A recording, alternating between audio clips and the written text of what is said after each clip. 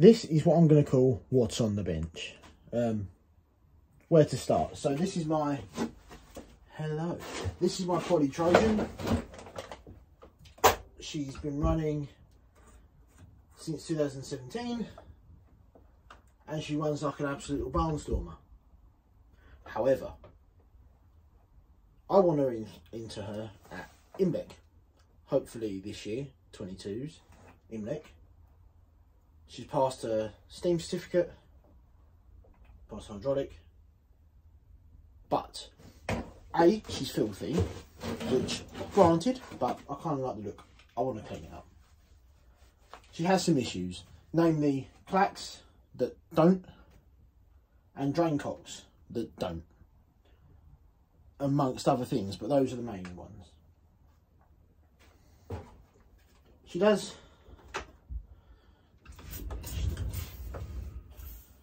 see one drain cock tried to, and the other side's fine, but this side not so much, and they are in fact dislodged from the linkage, which will be first point of order. Second point is that the lubricator mostly doesn't either. Not a lot goes down, occasional little water comes back.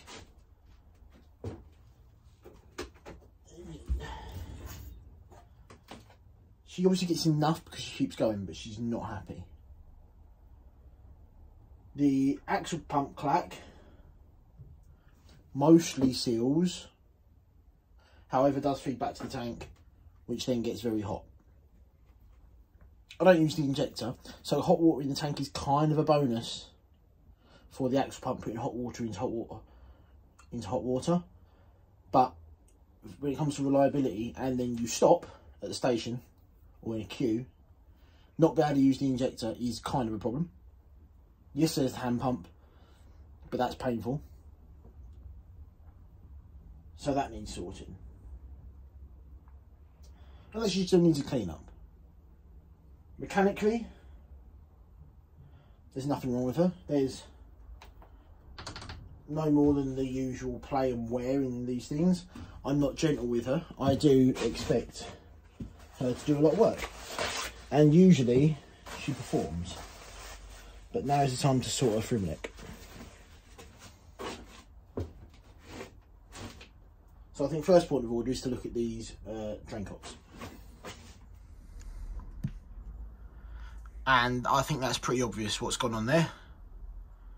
At some point they've copped a whack and the centre pivot point, bolt, whatever you call it, is no longer in the fork. Hence moving the lever doesn't really do a great deal. That's a quick fix, we like that. Let's crack on with that. So I think first point of order is to make that move. So let's get a small screwdriver.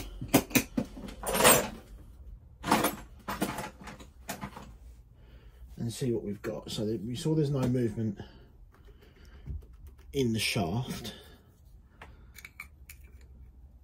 Ah, right, there we go. I don't know if you can quite see what happened there. As I push that down, this bar is now sat at an angle rather than vertical, which, if I look at sideways, both of the arms off of the drain cocks are also bent. So at some point or another, she's landed on them. Now, I have derailed a few times. She does get a bit bouncy. And at speed, with a load on, full of water, she can get very bouncy. To the point where you do that and then she bounced off the track. Doesn't happen too often. There's a point of the track at the park that gets a bit undulaty. So I'm guessing that has bent these drain cocks. So if I'm careful, and there's nothing wrong with them, they're moving as a pair and their movement wasn't tight, I'm hoping a little bit of gentle persuasion or some pliers we can carefully straighten those out. Now, what have we got? Now, this is a newly usable workshop for me. The light up there is running off a solar panel. So, and kit in here is sparse as I slowly get more and more parts. So I have, courtesy of B&Q, because I needed some and they had some, El Cheapo pliers, but they do actually meet at a point, which is better than some. So let's see what we can get in here. Some gentle, kind of gently persuade it straight. My arm's going to be in the way. I apologise for the dodgy camera placement here. Okay, that front one's not horrendous now. That's good, and it has confirmed we do get full movement on the drain clocks when that's out of the way. On the lever, sorry. So let's see what the back one does. Back one's more awkward to get at because my hand's smashing on the rods, but so it did there. I don't know if it's quite right yet, but the bolt is now trying to go in the fork. I'll point without my finger in the way. So that's what happens if I move the lever. Ah, there we go, that's better. They're opening and closing more or less as a pair.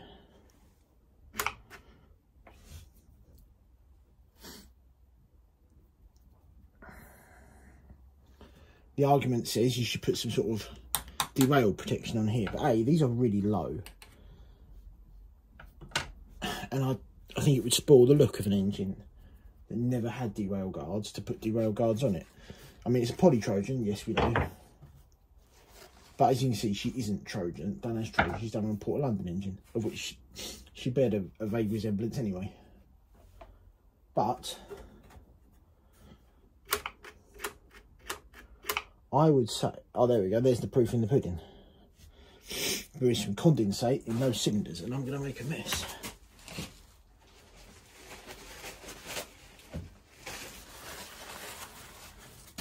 It's not the first time I made a mess. Right, on that point, I call that mission success for now. We'll let that drain out. I think the other side's over some paper as well. Yeah, we'll let that drain out. And you can join me again to take clacks out and have a look inside those.